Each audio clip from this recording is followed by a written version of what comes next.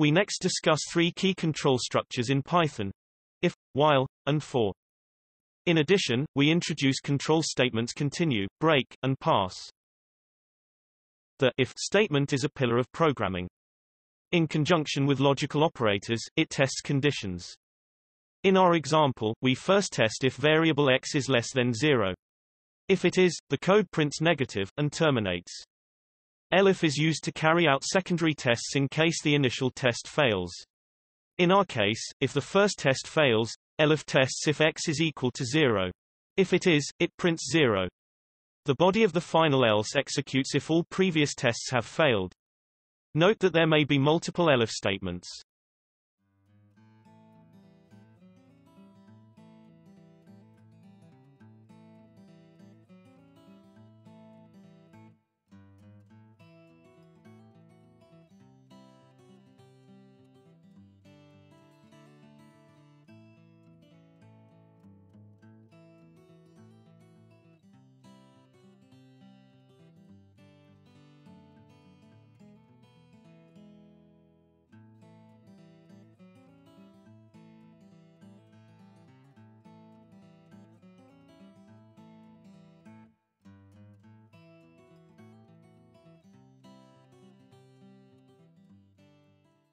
The while statement is used to iterate.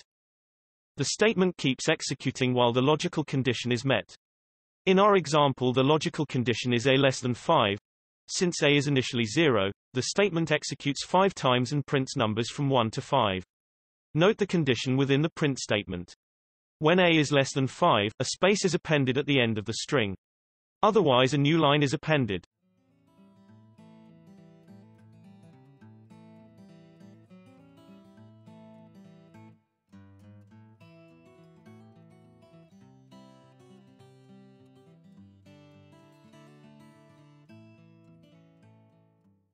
Statement for is often used to iterate over ranges, sets, and lists.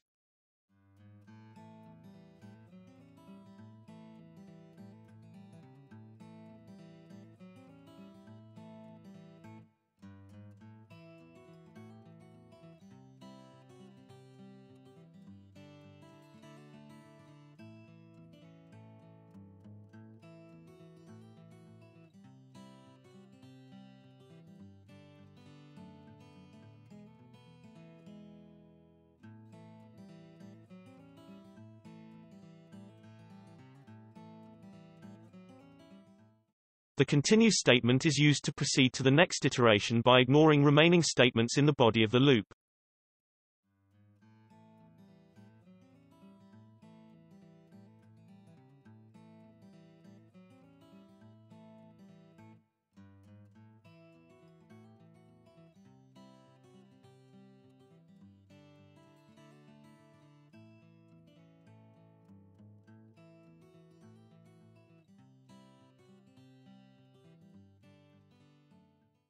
The break statement terminates a loop.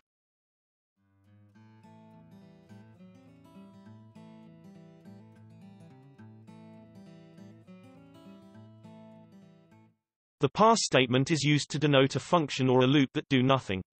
In our example, the argument of the function is preceded by an asterisk, which denotes a non-predefined number of arguments. As we will see, this construct comes handy in test-driven development.